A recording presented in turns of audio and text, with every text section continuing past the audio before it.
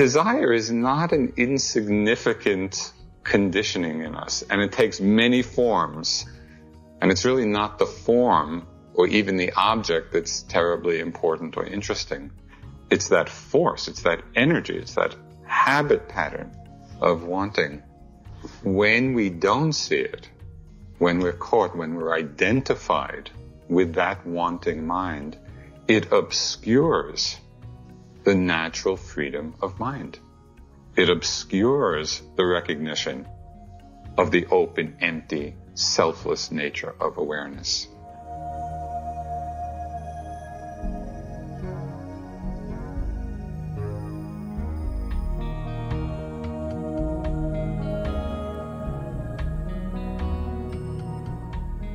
Welcome to the Joseph Goldstein Insight Hour.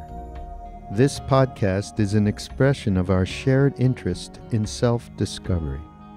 Join Joseph as he shares his deep knowledge of the path of mindfulness.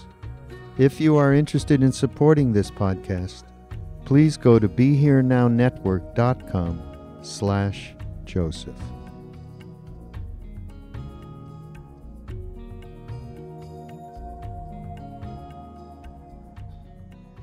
The nature of the mind is clear, it's lucid, it's unobstructed. It simply knows. That's the nature of consciousness. Its function is to know. But somehow we don't recognize this great simplicity, the empty, open, selfless nature of awareness. We so often get distracted and caught up and seduced in a whole variety of ways. We get lost in some deeply habituated patterns of thought and emotion, of desire and aversion, of fear and doubt. And often these patterns are so deeply ingrained, they're so familiar to us. They're so much of who we take ourselves to be that we don't see them clearly, we don't see through them easily. So our practice is to develop a strength of mindfulness, a strength of investigation, so we can begin to see these conditioning patterns in the mind that are obscuring the natural innate wakefulness, the natural wisdom. This is not easy to do. And the Buddha talked in one striking image, which most of you are probably familiar with. He said it's more difficult to come to a full and deep and complete understanding of oneself than to overcome single-handedly 1,000 enemies 1,000 different times. So just imagine yourself, the Buddha was from the warrior caste, so a lot of warrior images. Imagine yourself on a battlefield surrounded by 1,000 enemies. That's more than the people in this room. 1,000. And somehow you overcome them. And you do that 1,000 different times, and that's easier than doing what we set about to do here. So if you've had some difficulties in these days, it's not surprising. This is a great undertaking, a great task. But it's possible, and the beauty of the teachings is that the Buddha laid out a very systematic, clear methodology for coming to an understanding of our minds.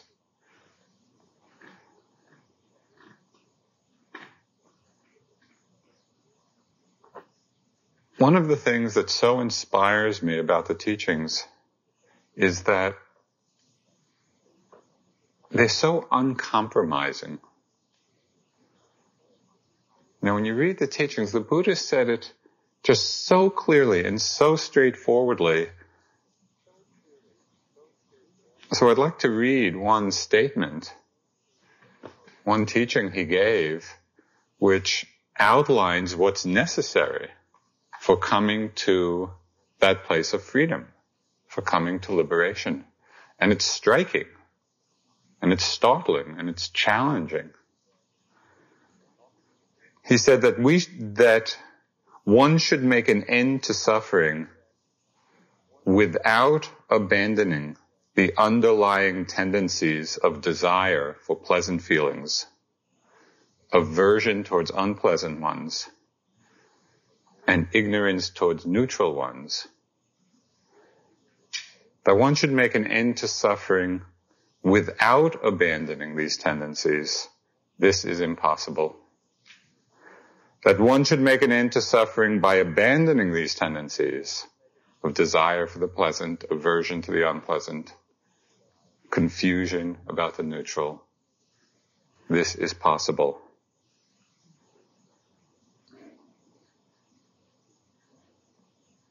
That's something.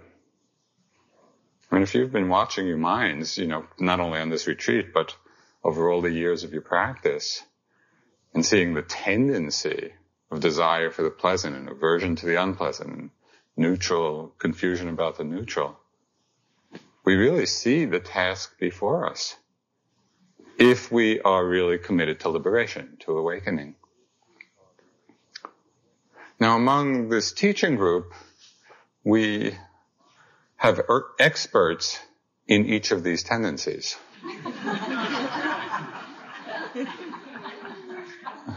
There are the experts in desire, the experts in aversion, and the experts in delusion. So I'll speak from my own particular area of expertise tonight. And that is exploring in some greater detail the tendency of desire. I used to give the whole hindrance talk, with all the 5 hindrances, but I found I never got past desire. So I thought, well, I might as well give a whole talk on it. So how can we understand it? This very, very deep force, deep habit in the mind. And how can we practice being free? Because we need to see it. I mean, this is an essential aspect of what we need to understand, just as the Buddha said. First, to clarify some terminology, because sometimes as words are translated from Pali into English, the translation itself can be the cause of some confusion. And desire is a good example of this, because we use the word desire in English to refer to several different mind states. So it's very helpful to clarify what we mean when we're using this term. One way we use the word desire in English is that motivation of greed, of clinging, of grasping, of craving. Another way we use the word desire is simply the neutral motivation to do something. I have a desire to do, right? So that's the meaning of motivation, and that can either be wholesome or unwholesome, depending what it's associated with. And then there's the desire. We use the word desire to mean the fulfilling just of our basic survival needs. Desire for food, desire for water, which does not necessarily involve that greed in the mind or grasping in the mind. Tonight, and in the context of the Buddhists talking about abandoning this desire for the pleasant, I'm using this term to refer to that craving in the mind, the grasping in the mind, the clinging in the mind. The word in Pali is tanha, and that's often translated as thirst. It's the thirst for something, the wanting mind. When we don't see this clearly in ourselves, and it's very deeply habituated, when we don't bring some powers of investigation and mindfulness to it, we really are just acting out in our lives this pattern of conditioning, of grasping, of clinging, with all its attendant suffering. So tonight I'd like to talk about the three kinds of desire or craving that the Buddha outlined as a way of beginning to deepen our understanding of the forces that are driving us in our lives. The first one is the most obvious, and perhaps the one we're most familiar with, and that is the desire for sense pleasures. We like pleasant experience. And we see this at work in our desire for our strongest attachments. Attachment to our bodies and the desire or clinging that comes from that. Or the attachment to other people's bodies and the clinging and attachment to that, or maybe to other people, not only their bodies. We see this desire or attachment in the things that we crave. And there's a wide spectrum in this. It can be obsessive passions which rule our lives. We may either have read of or know of people or perhaps have seen in ourselves at different times when the mind is consumed by some obsessive passion, and that becomes our world. Or it might be a craving, a desire, it's some level of addiction to something, addictive craving. Could be to food, it could be to sex, it could be to alcohol, it could be to drugs, it could be to work, could be to spy books. A little self-confession here.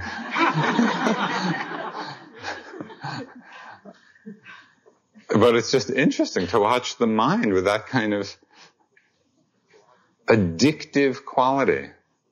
It could be in the form of recurrent fantasies that just keep coming back again and again and again, playing themselves out in our minds. Or it could be, and this is kind of on the lightest level, we can observe the desire or craving even in just a momentary passing thought of wanting something. So it goes all the way from consuming passion to various levels of addiction, to recurring fantasies, to just passing thoughts of the wanting mind.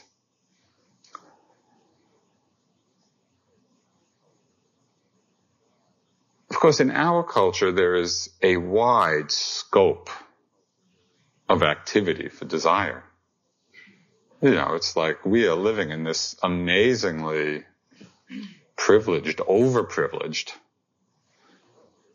maybe neurotically privileged world, where the level of choice and the level of things and to want is really overwhelming.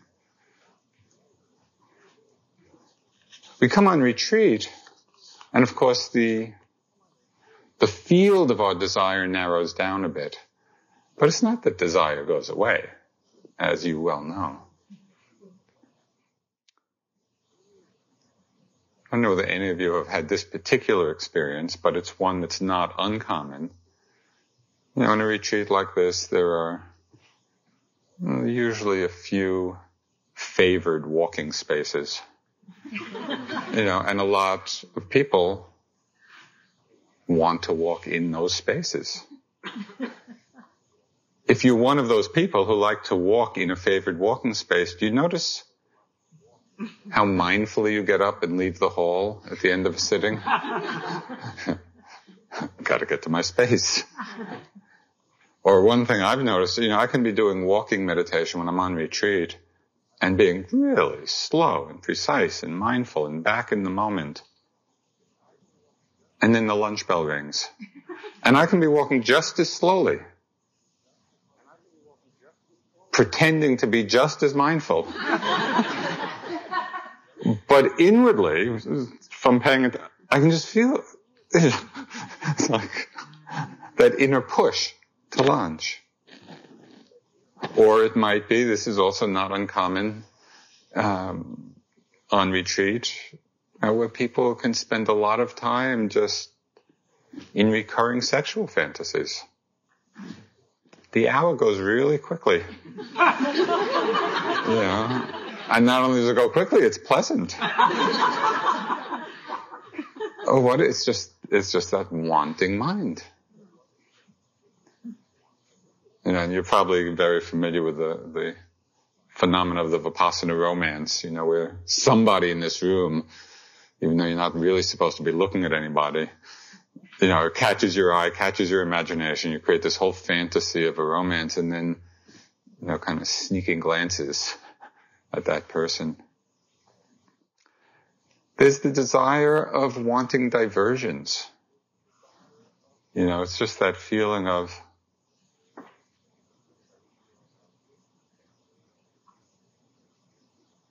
one more lifting, moving, placing, I'm going nuts.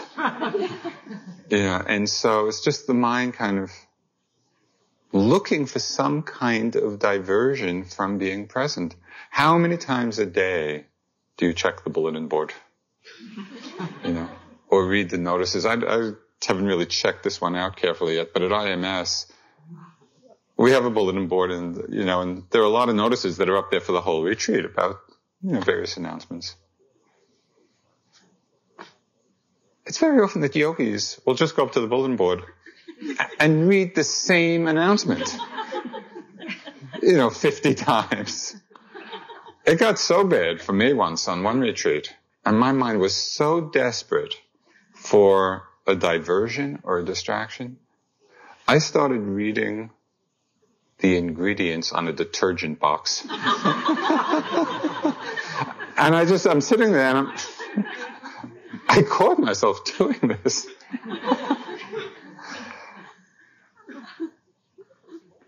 Desire is not an insignificant conditioning in us, and it takes many forms, and it's really not the form or even the object that's terribly important or interesting. It's that force, it's that energy, it's that habit pattern of wanting. When we don't see it, when we're caught, when we're identified with that wanting mind, it obscures the natural freedom of mind. It obscures the recognition of the open, empty, selfless nature of awareness. We really need to take an interest in seeing how this is working, because it's so pervasive and it's so deeply rooted. In one of the Buddha's teachings, he said that anger and aversion is more suffering, but is uprooted more easily.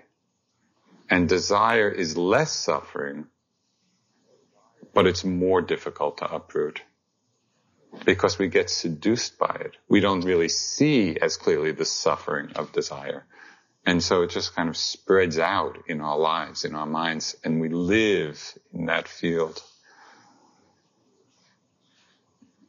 In the meditation practice itself, we can watch how desire starts to work. And this is very instructive. If you can begin to see this in your own practice, it will really save you a lot of suffering and begin to open the mind into a much freer space.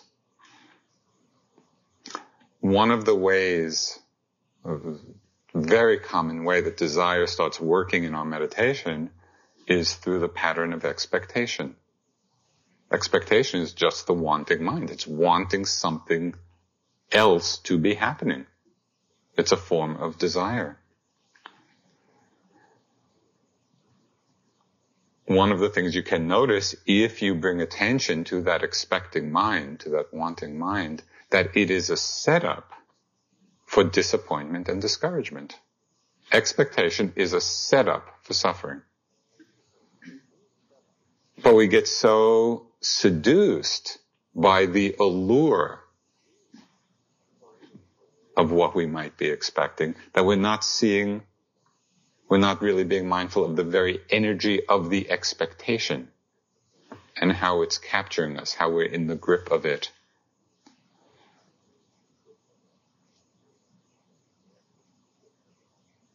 Now, one expression of this expecting mind or wanting mind, which we use as a kind of shorthand, if only. If you have any flavor of if only in your mind, that's a feedback that wanting, desire is present. If only this were happening, if only my knee didn't hurt, if only I had better concentration, if only the person next to me wasn't breathing so loudly, if only, and it's endless. So rather than get caught up in the content and either just getting lost in the imagination of what it would be like if only, on the one hand, or judging it on the other, rather just see it. Oh, that's wanting, that's expectation, that's desire. And in the mindfulness of it, we can disengage, we can become disidentified with it. So the expecting mind, expectation, that happens a lot in practice.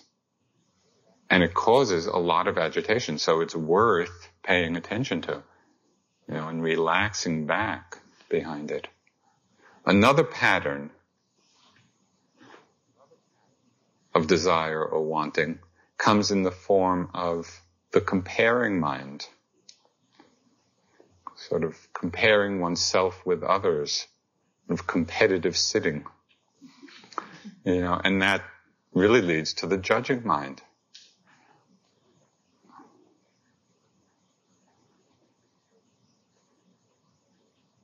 The first year that Sayadaw U Pandita came to America was in 1984, and it was this very intense retreat. It was a 3-month retreat. He was, in that year, extremely demanding teacher. It was really fierce. We were seeing him 6 times a week, and the interviews weren't exactly psychologically supportive.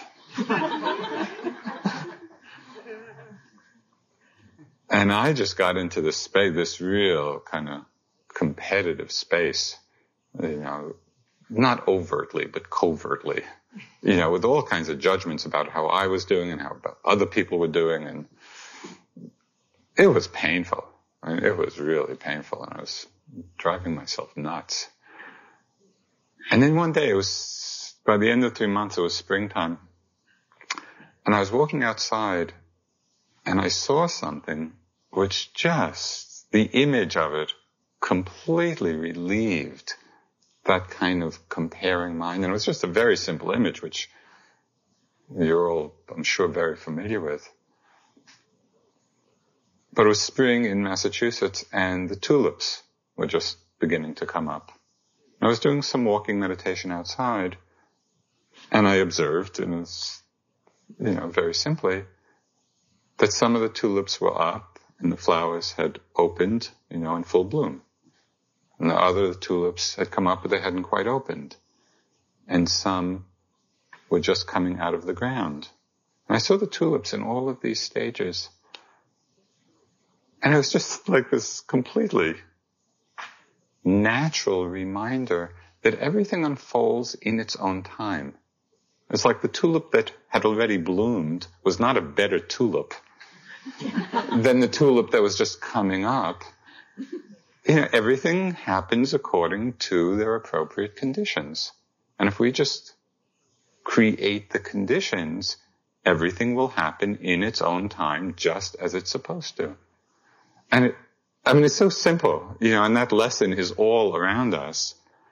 But it was a tremendous help for me in my practice. I really just relaxed. I just sit and walk and let the Dharma unfold. Let it happen in its own time, in its own way.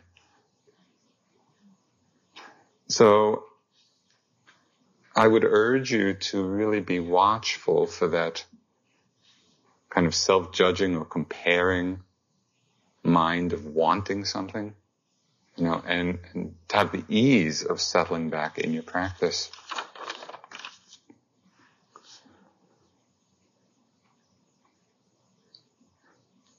So there's the desire that comes in the form of expectation. There's the desire that comes in the form of comparing.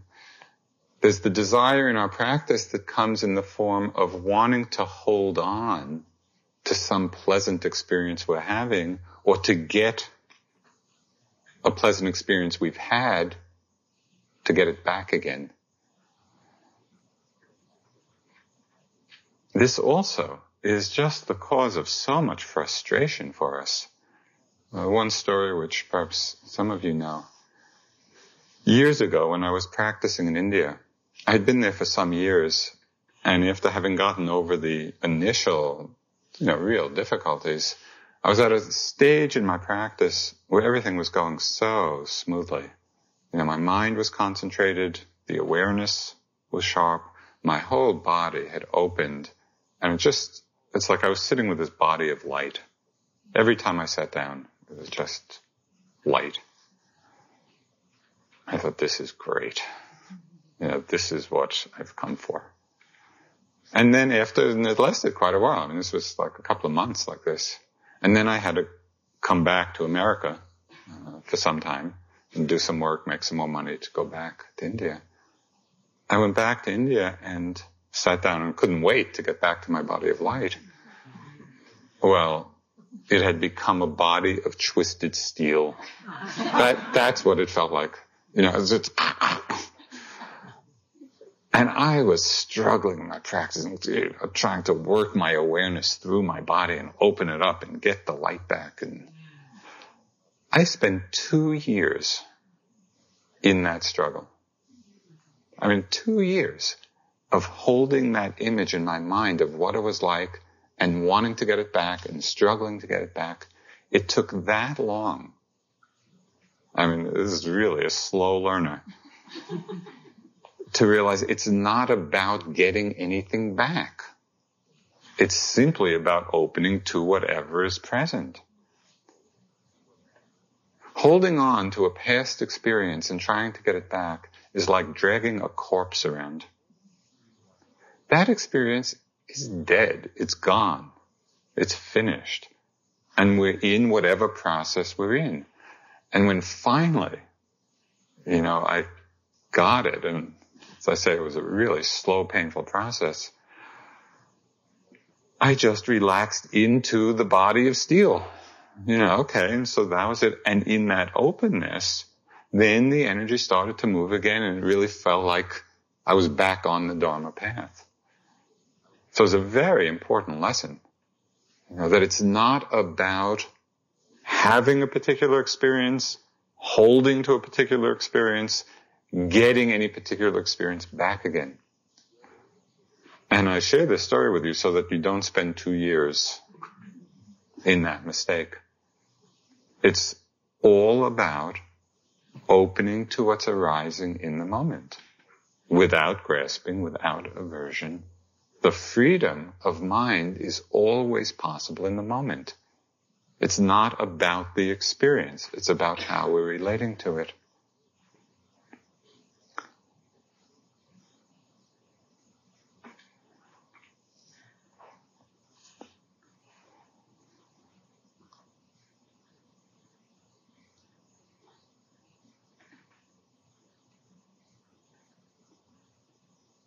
Not only do unnoticed desires hinder our clear seeing, it hinders the development of concentration, it hinders our recognition of the innate open wakefulness of the mind when we're caught up in the wanting and desire.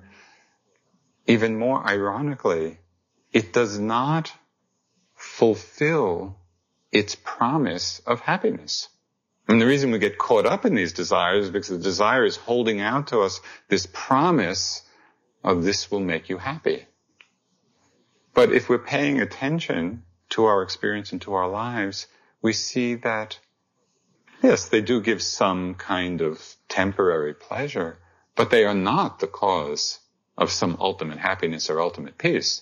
Because if they were, you wouldn't be here.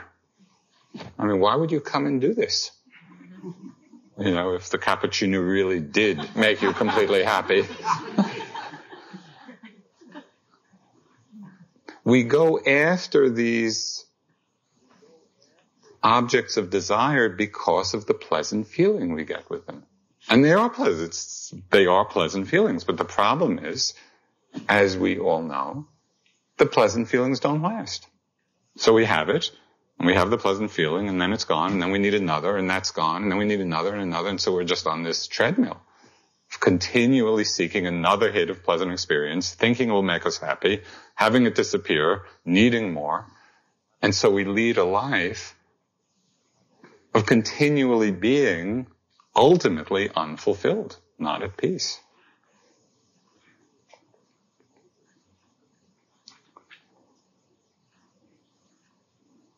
It's like trying to quench our thirst by drinking salt water. You know, we think it's going to quench our thirst because it's water, but of course the salt just makes us thirstier. This force of desire, of wanting, is so deep in us.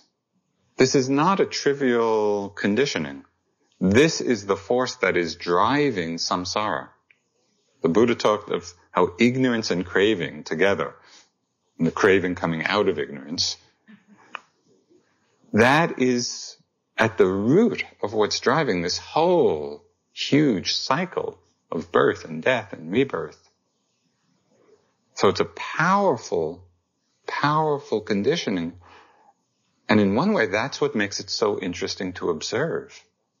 It's not a trivial matter. It's really about the very nature of our existence, the nature of life and death.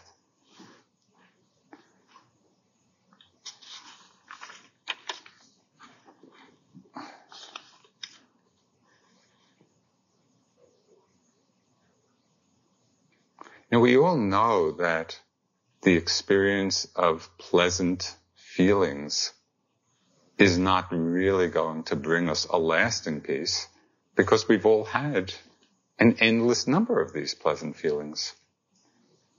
My first teacher, Anagarika Munindraji, he used to say, where is the end of seeing? Where is the end of hearing? Where is the end of tasting? Where is the end of touching sensations in the body?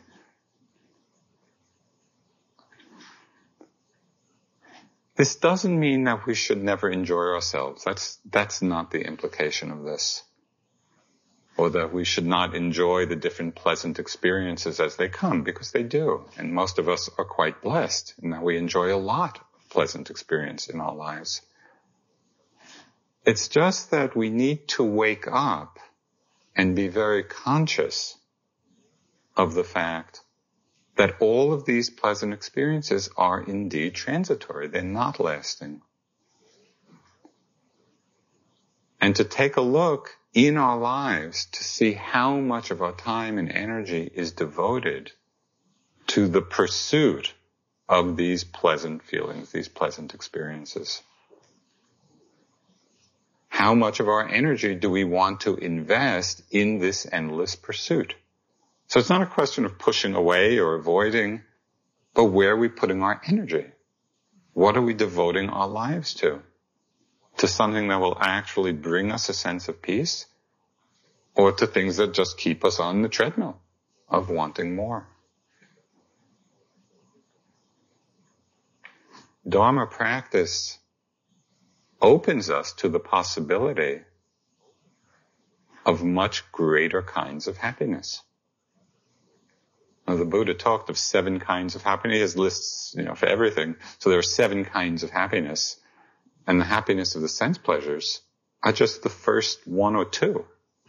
It's like there are levels of happiness which go way beyond the happiness of sense pleasure. So it's not really that we're abandoning the source of happiness in our lives.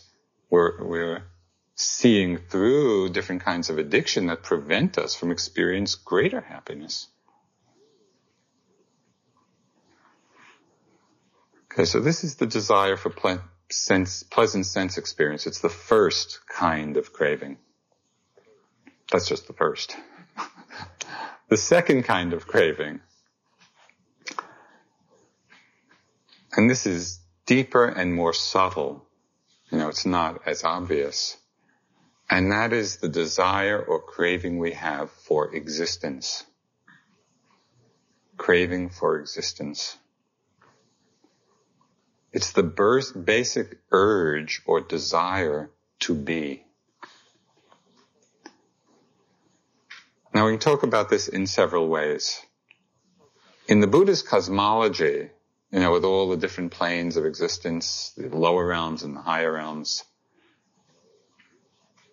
this craving for existence often refers to craving for existence in the higher realms, existence in the Deva realms. And the Buddha described these heavenly realms in quite a bit of detail. And they're wonderful. There are these realms where there are just beings of light, luminous bodies, and supposedly you're born there spontaneously. It's not like through, given birth through a womb. You just appear spontaneously. It said you appear, you're just about 16 or 17 years old, in the height of one's youth, ready to enjoy oneself. And there's heavenly music and the description of the heavenly pleasure groves, and there are even heavenly meditation halls for those who can tear themselves away from the other pleasures. And there, even though we read these in the text, and my teacher Munindra, and when I first went into it, he loved giving these long descriptions of these heaven worlds, and I loved listening to them. It sounds so crisp, especially in that context. Heaven looked pretty good. And one time, our teacher Deepama, this wonderful woman, powerful woman in yoga, she had all, in addition to being, at high stages of enlightenment, had all kinds of powers of mind. And there's actually a book coming out of her life, just of her personal story and her suffering and also her attainments. And it talks a lot about the incredible, unbelievable things she could do. But one time she was visiting us in Barrie in the fall. New England in the fall is really beautiful.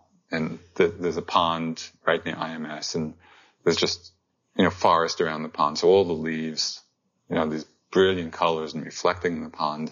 And it's really a beautiful sight, for this plain. So we were walking there with Deepama, and I turned to her and I said, is this as nice as the Deva worlds? Thinking that she would be forced to agree it was. And she just looked at me and said, nah. And as Munindraji would often say after his long raps, about these, knowing that Westerners really are generally quite skeptical about all this, he said, you don't have to believe this. None of this is really necessary for enlightenment or awakening. It's true, but you don't have to believe it.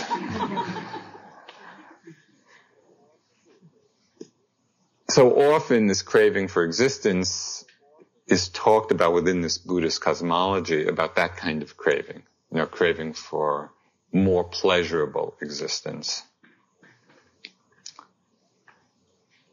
But of course, the Deva worlds themselves are still on this wheel of life and death. And so they may live a very long time, but they're still subject to the same law of change that we are. It's not enlightenment. It's not freedom. For us, on this plane, there's a more immediate meaning to this craving for existence, which plays itself out in our meditation practice. And so I find that even though that kind of can delight the mind just with those images, it's really looking at the craving for existence as it's playing itself out within us now that is very instructive and can be very freeing in your meditation. And that is the desire or craving to the unfolding process itself. And it's that experience of sitting, and especially at a certain point when the meditation is going more smoothly, And for those of you who are more experienced may have had this experience, where it's really just rolling along. And you're not kind of having to make such an effort to be mindful and present. But that tendency of the mind of leaning into the process. We're with this breath in order to feel the next breath, or we're with the sensation in order to see how it unfolds. And so it's always that leaning forward into it in anticipation. That's a kind of craving for existence. We're not simply back in the moment, free of attachment, free of clinging. Do you follow what I mean? We're engaged, we're pulled in to the very process of change that we're observing. So this is very subtle, but very important, because as long as we're pulled into it, we're still caught in what the Buddha called the process of becoming. We're not at rest. The mind is not free. So be watchful of the mind leaning into, anticipating, being with this in order to get to the next moment. See it even in the walking meditation, lifting in order to move forward, instead of being totally back and open just in the experience of lifting. Just this, just this, just this. At one point, when I was practicing in Burma, again, I had been there for some months. My mind had gotten really very still, very concentrated, and I was just completely fascinated by the process that was going on. My attention was so microscopic. It's just the subtlest kind of aspects of the flowing energy field. And I would be going in and reporting this to U Pandita. And day after day it was going on like this. And in one interview, I went in, and all he said to me was, "You're too attached to subtlety." And it was really a helpful interview, because I didn't even know. For me, I thought my practice was going great, and I was just seeing more and more detail and getting closer and closer and closer. But he was pointing out that even that can become an attachment. That I was leaning into it too much. The practice is not about getting anything. It's about letting go. So this is the craving for existence, the craving for becoming.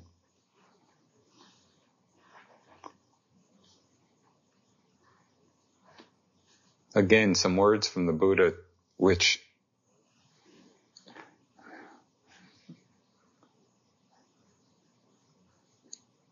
if you could really first remember them and then apply them, it's really the whole of the practice which is contained in these few words. Not reviving the past, not hoping to be in the future. Instead, with insight, see each arising state. Not craving after past experience, not setting one's heart on future ones, not bound up with desire and craving. Just think of how much of our lives is spent looking back to past experience, hoping for some future experience. It's probably 90% of our lives. And the Buddha is saying, just find that empty middle, right, where we're not looking back, we're not reviving the past, we're not hoping for the future. Just in those couple of phrases, you can get the sense of a possibility. Not reviving the past, not hoping for the future. It's all right here, and it's always right here. But we have to see those patterns of the mind because they're so deeply habituated.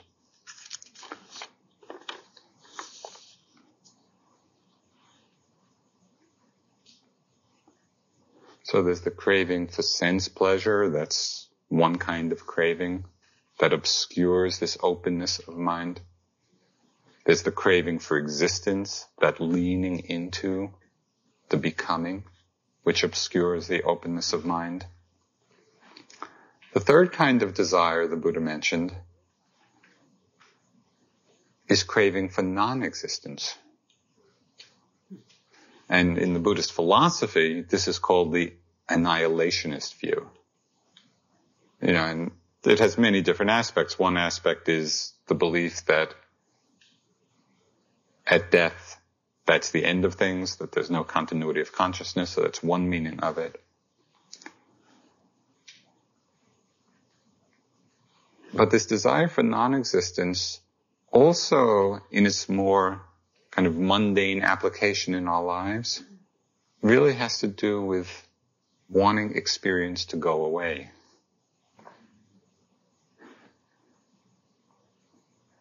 In dramatic terms, life is so bad, if only I could not be. And we have this in various ways. It's at that 84 retreat, which was so intense and, it was so difficult in so many ways. I was sitting in I had a basement room at IMS, and I was sitting there, and it was really hard. At one point, Sayadaw's instructions to me was, just sit until the pain comes, and then sit through it. Well, that wasn't too easy. So at one point, when I was going through kind of real struggles, I would hear these planes flying over, and in my mind, this was in 84,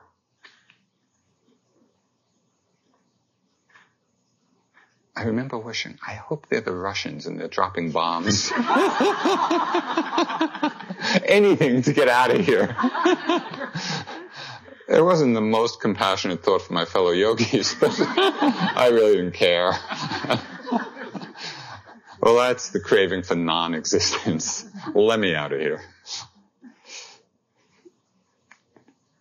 Because this desire, as well as the desire for existence, is all fueled by the notion of self, of I, the belief that there's someone there to either be or to not be. But this is a whole other Dharma talk for another time. I see my colleagues getting nervous.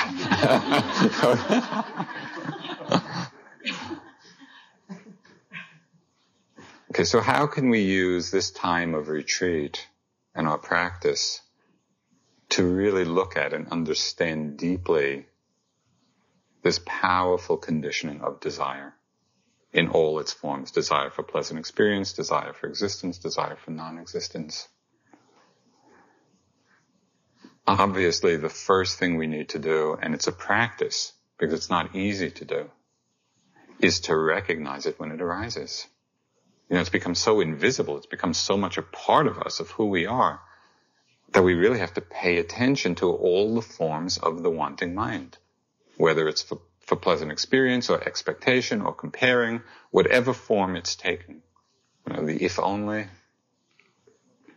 And the key is to take interest in it rather than judging it or judging oneself. When I see desire arise in my mind, and often it's easiest with something that's very small, it's just fascinating to me it's almost like tracing back the root, not the story or the content, but energetically. Well, just as a simple example, one time I was on retreat, and I was sitting upstairs in my house, walking down the stairs to the bottom floor, and I was going to go outside and do some walking meditation. And halfway down the stairs, just the quick thought comes, oh, a cup of tea would be nice. That's all. It was just that. I got to the bottom of the stairs, turned left into the kitchen, and it was just amazing to me. What was that about? What was the power behind that momentary thought? And I was astounded just to see how it's like a very tiny thought, but with this hugely deep root.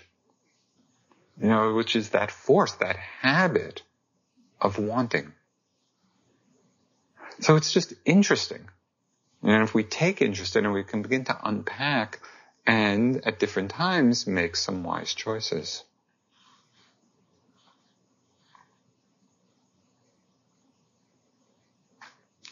We can also, and this I found very helpful not only in meditation practice, but in my life of relationship with other people, of to look at desire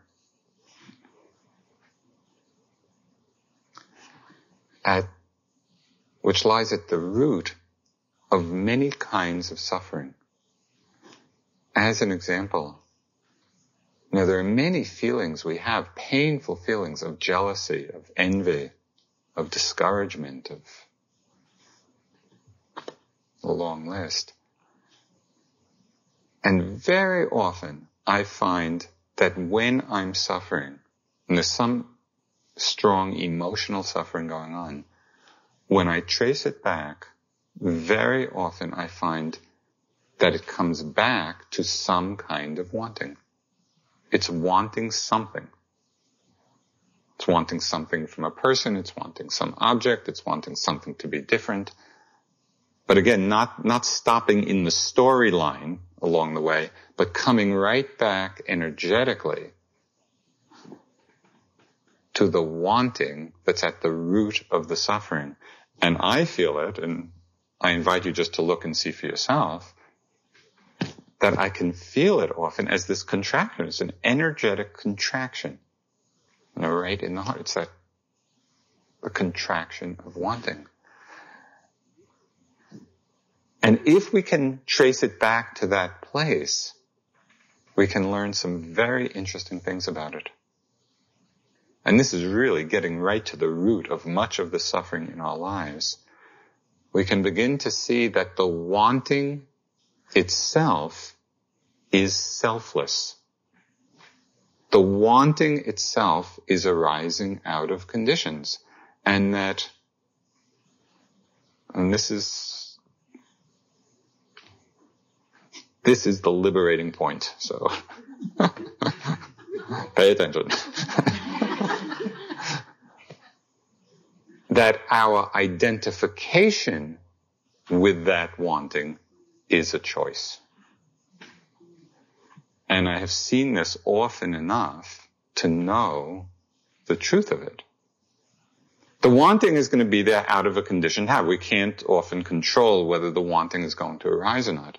But if we're mindful enough, aware enough to not get seduced by what it is we want, but to come back to the feeling of wanting, that energetic contraction of wanting, and we're aware of that, right in that space, we see that we can either identify with that and suffer, or not identify with that wanting and let go of suffering.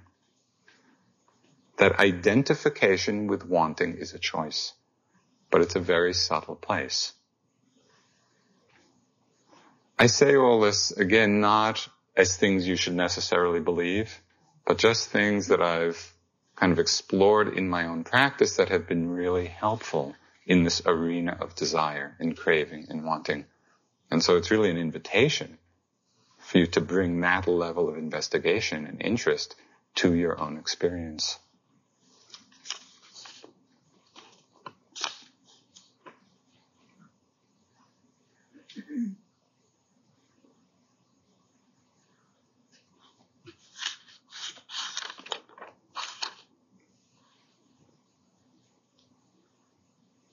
The beauty and the power of a retreat is that we actually have the time, to develop the stillness, develop the concentration, heighten our awareness so we can explore, so we can look, so we can investigate this deeply, deeply conditioned habit of wanting, of craving.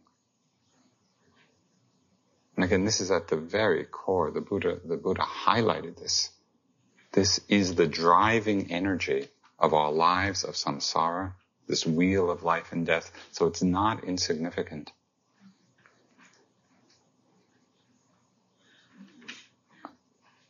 And in this exploration, through a sustained power of awareness, we really begin to taste for ourselves the possibility of freedom. We see that possibility, we experience even for short moments, but it really reveals something to us, which is then tremendously inspiring. We see what's possible. Let's sit for a couple of minutes.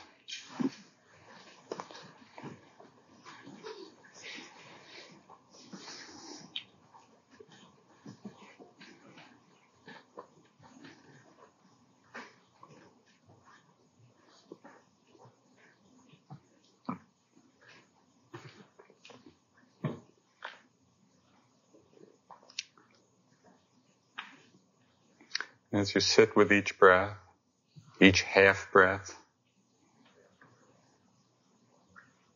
see if you can settle back into the awareness of just that half breath, without the leaning forward, leaning into, without the anticipating, without looking back.